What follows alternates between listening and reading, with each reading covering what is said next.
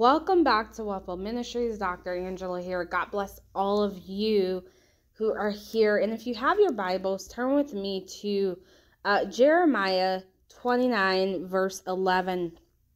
And the Bible says, "For I know the thoughts that I think towards you, said the Lord, thoughts of peace and not of evil, to give you an unexpected end. Then shall ye call upon me, and ye shall go and pray unto me, and I will hearken unto you. And ye shall seek me and find me, when ye shall search for me with all your heart. And I will be found of you, said the Lord, and I will turn away your captivity, and I will gather you from all the nations and from all the places whither I have driven you, said the Lord. And I will bring you again into the place where I called you to be carried away captive." So understand that God knows the plans He has for you. When you taste Jesus, the well never runs out. God knows the plans and the thoughts that He thinks towards you.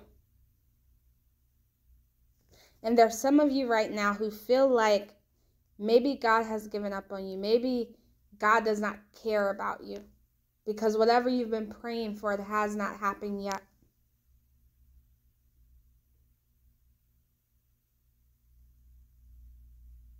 But you have to remember, like the Bible says, to pray unto God, and then He will hear you. Go behind closed doors, your bathroom, your kitchen, your closet, your car, wherever you can get away, your shower, and pray to your Heavenly Father. And He will hear your prayer. He will answer you. And He will come through for you.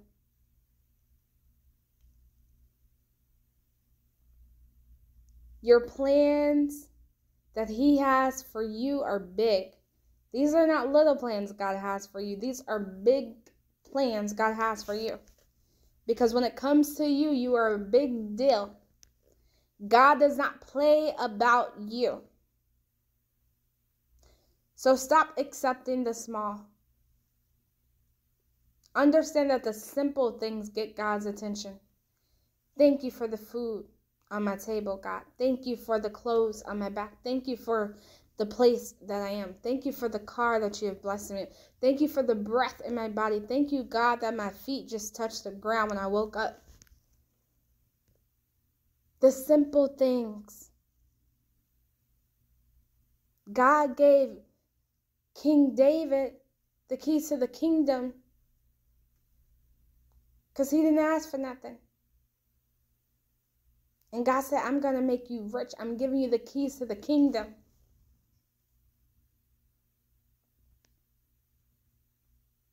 Ask for wisdom. Read the book of Proverbs.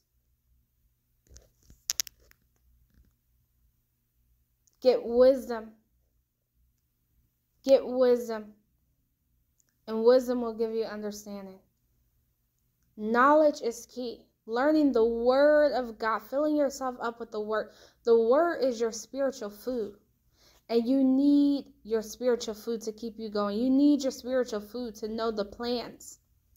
Because if you are not in your word, you're in the world. And you're listening to the lies of the enemy. And when you're not in your word, the enemy is throwing stuff at you to throw you off your track, to throw you off your course, to make you forget about what God has spoken to you, make you forget about the promises that God has said to you, make you forget about everything that God wants to do for you, in you, and through you.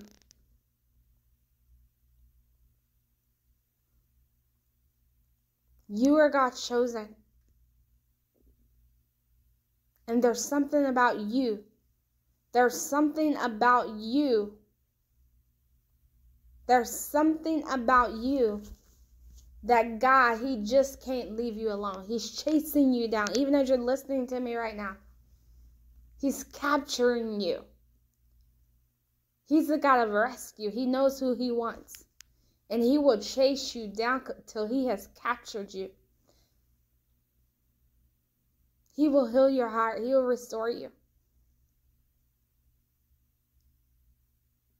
God says, touch not my anointed, and you are his anointed, and he's going to appoint you for such a time as this. This is the time. This is the time. And I pray that God changes your season, changes your story, changes your outcome, changes the narrative, flips the script on the enemy, and that you have a new story to tell. Victory.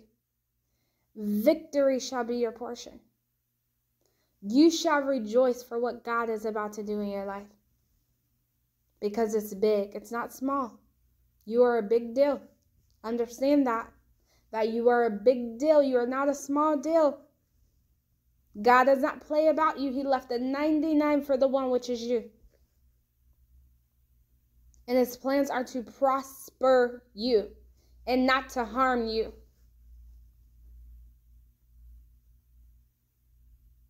We rebuke Satan today in the mighty name of Jesus. Whatever voices that have been speaking to you, I shut it down in the mighty name of Jesus.